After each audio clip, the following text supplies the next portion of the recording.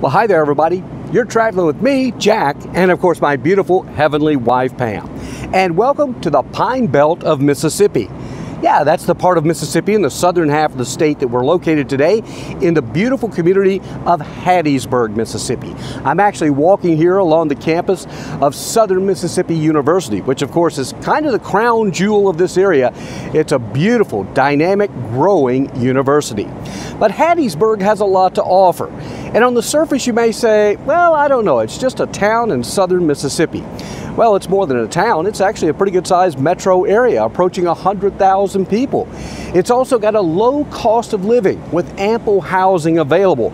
I've been looking around a little bit. I've seen some homes from as little as under 100,000 to you might go up to a $500,000, but I'm going to tell you, you can settle in at a price point in the mid-2s and have a really, really nice place.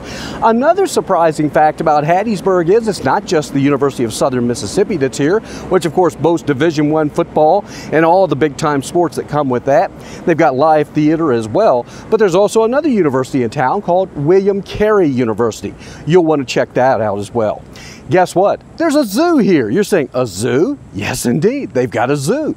And they've also got, get this, a professional soccer team. Yeah, it's kind of a semi-pro team, but it's in the developing stages and shows a lot of growth. Now, in addition to being in the Pine Belt, they also call Hattiesburg the hub city. You might be asking why. Well, it's because 4 major highways actually converge right here in the Hattiesburg area.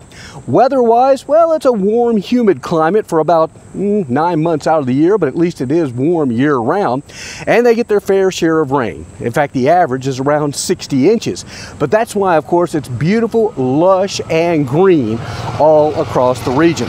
They can get some severe weather. They've had a history of some terrible tornadoes that have come through here. But again, that's not an everyday occurrence. It's not even an every year occurrence. But you do want to be, well, storm ready, as they say in this part of the world. And this is a good news. You're only about an hour and 15 minutes away from some beautiful beaches along the Mississippi Gulf Coast.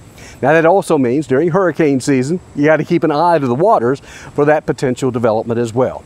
Overall though, this is a beautiful city. Lots of shopping, lots of restaurants. And one of the best things about Mississippi is the people. They're incredibly friendly and welcoming. So how would I rate Hattiesburg on a scale of 1 to 5? If you're looking for a new home, I'd probably give it a high 4. It seems to have just about everything you could want. It's also got convenience to a couple of major cities if you need that. You're only a little over an hour to New Orleans. You can be in Jackson, Mississippi, maybe not so-called major city, but you can be there in a little over an hour as well. And as I mentioned, a little over an hour, you're at the Gulf Coast. What more do you need? But you know, you might not even go out of town. You'll just stick right here in town because there's plenty to see and do around Hattiesburg. So that's our little brief overview of this nice southern city located again in the Pine Belt of southern Mississippi. Until we see you next time, hey, guess what? Be sure, tell your friends, tell your neighbors, anyone you know, be sure and subscribe to our channel. That's Traveling with Jack and Pam. Also check out my podcast, The Jack Church Show, and stick around for the closing credits. Until we see you next time, have a great day. And you know what we always say, make it a better tomorrow. Bye now from Hattiesburg.